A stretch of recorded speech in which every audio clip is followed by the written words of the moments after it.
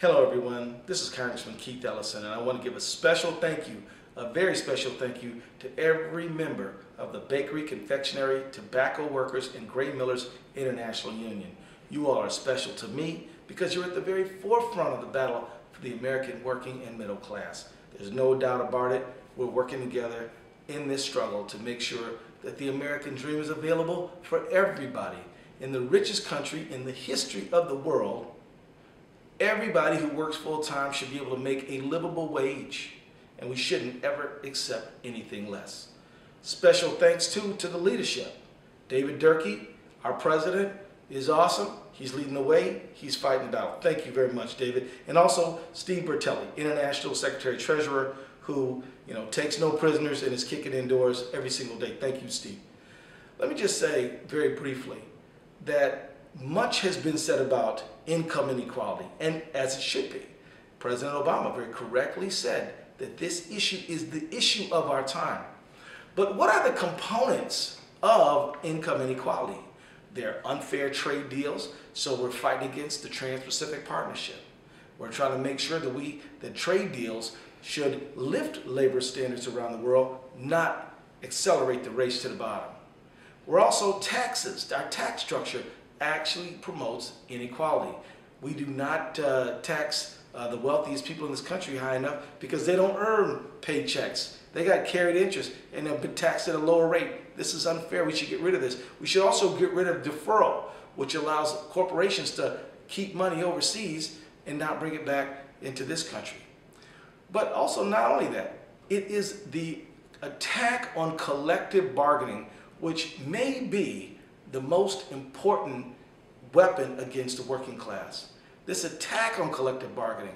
I want to tell you that I'm very concerned about what the Supreme Court is looking at right now. This Harris versus Quinn case, I believe, is an existential threat to us, and we should stand against it.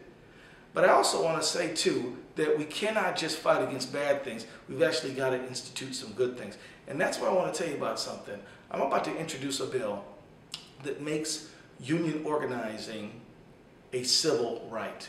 Of course, we know under the National Labor Relations Act, if you fire somebody for trying to organize a union, that person can make a claim, and if it's proven that they were fired for union organizing, they can get their job restored and they can get back wages minus anything they made in the interim period.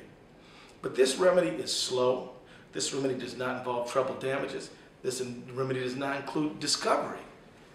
A civil right based on the simple idea in the First Amendment, which is freedom of assembly and freedom of expression, are ideas that I think we can sit the civil right to organize on. And if you discriminate, and my bill says that if you fire somebody who's trying to organize a union, they will be able to individually sue that employer. They will be able to get damages. They will be able to get punitive damages. They will be able to get discovery against employers who do this. And in many ways, for this civil right, it doesn't really matter whether or not the workers ever approve the union or not. It's about the freedom to stand up and say, I'd like a union. It's a simple matter of freedom of expression. Now, why, when the majority of Americans, when asked, would you join a union if you could, they say yes. But yet, union density is in single digits. And every one of you knows the reason why. That when you're trying to organize an industry or a company, they fire one person and don't care what the outcome is, and everybody else says, oh my goodness, I need this job, I better keep my mouth shut. That's how they do it. So the right to say, yeah, I think a union's a good thing, ought to be vindicated, ought to be fought for, and it can't be some slow, inadequate remedy as the National Labor Relations Act provides. I'm not saying we don't want that right, we do need that right, but that's a right to vindicate the group's right to come together and collectively bargain.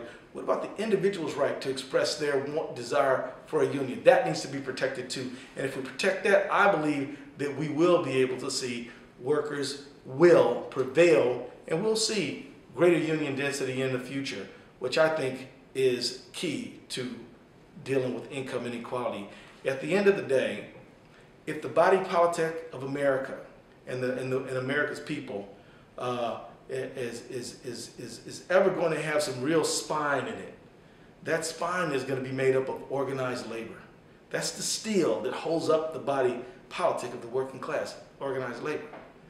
And so organized labor is just going to lead us out of this. And of course, the bakery and confectionery workers are at the very forefront of that battle. So bless you for the wonderful work you're doing.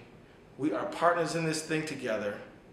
And as co-chair of the Progressive Caucus, I want to let you know that we will not let you down. We are going to fight for your interests, for the working class, for the working people and the middle class of this country.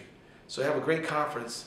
God bless, and watch out for this bill we're about to drop, making the right to organize a union a civil right.